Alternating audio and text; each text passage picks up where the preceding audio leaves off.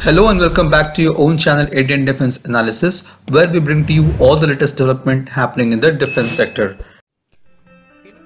Back in 2020, the former Prime Minister of Pakistan admitted having stolen US Tomahawk cruise missile, reverse engineered it and made their own cruise missile.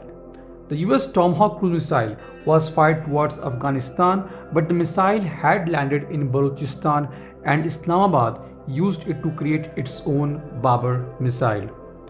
On 9th March, India has accidentally fired BrahMos missile, which fell 124 kilometers inside Pakistan. This has raised a discussion if Pakistan, with the help of China, can reverse engineer the BrahMos missile from what is left. In late 90s, several Tomahawk missiles landed in Pakistan territory during Operation Infinite Reach.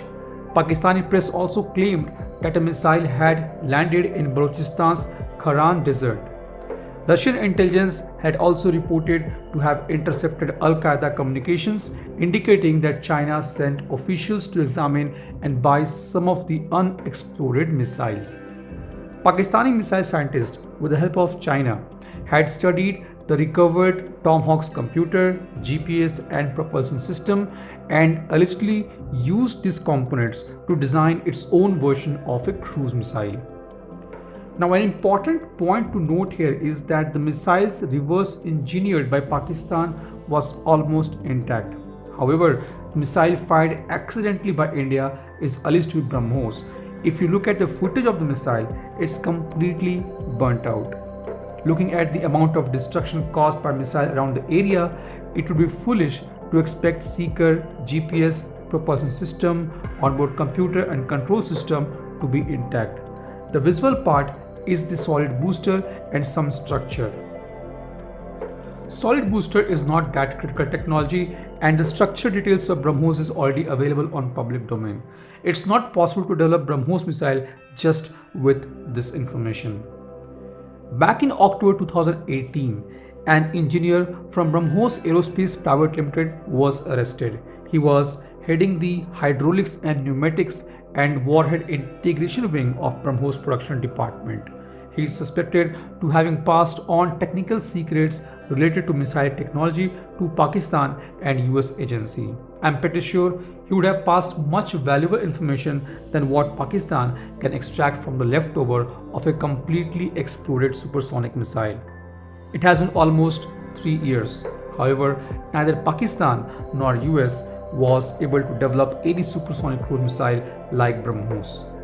But then the question is, what makes BrahMos so difficult to develop?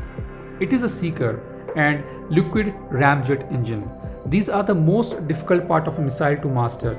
In fact, BrahMos Aerospace had to spend several years and many testing before developing their indigenous seeker and booster to replace Russian component. China is also supplying many missiles including its PL-15E air-to-air missile to Pakistan Air Force.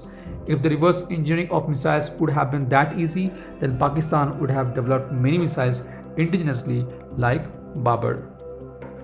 The material science and the process that creates the important parts of the missile, such as seekers, booster, ramjet and electronics, do not reveal themselves well. Therefore, it is utter stupidness to believe someone can reverse engineer an exploded missile.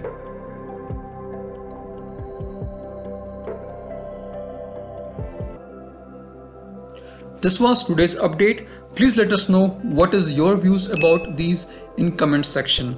Feel free to post your comments and suggestions about any topic related to defense sector on which you want to hear from us. With this, I would like to say goodbye and Jai Hind friends. Please like and subscribe our video if you have not done already. We will be soon back with more interesting and amazing development happening in defense sector.